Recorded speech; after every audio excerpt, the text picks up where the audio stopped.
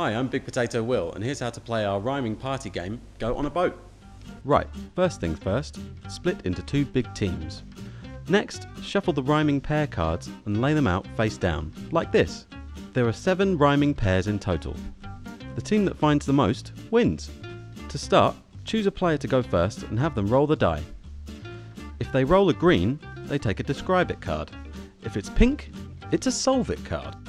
And when it's yellow, they take an Act It card. Now one player has 30 seconds to get their team to guess as many rhymes as they can. Meanwhile, the other team keeps an eye on the time. Here's how the cards work. Play a Describe It card, and your job is to describe the rhymes to your team without using any of the words on the card. For example, the glass slipper princess is sick after eating raw chicken. For every rhyme you get right, the other team makes a mark on the score pad. Now quickly move on to the next rhymes on the card before time's up. If the team gets stuck, you can pass on 1 rhyme per round.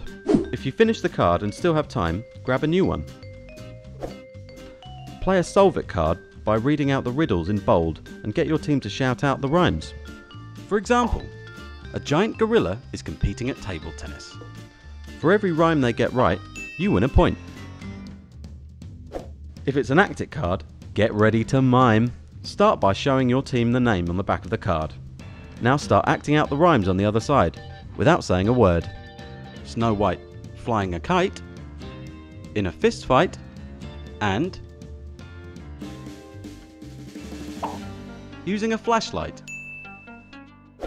Whenever you complete a line of 3 on the score pad, you get to turn over 2 rhyming pair cards. If they don't match, turn them back over. But if they do match, your team gets to keep them, and hunt for a new pair until they go wrong. Now it's the other team's turn. Grab the stopwatch and hand them the die. The game ends when all the rhyming pairs have been found.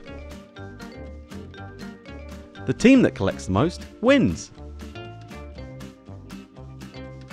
And that's how to play Go on a Boat, the rhyming charades game with the strange sounding name.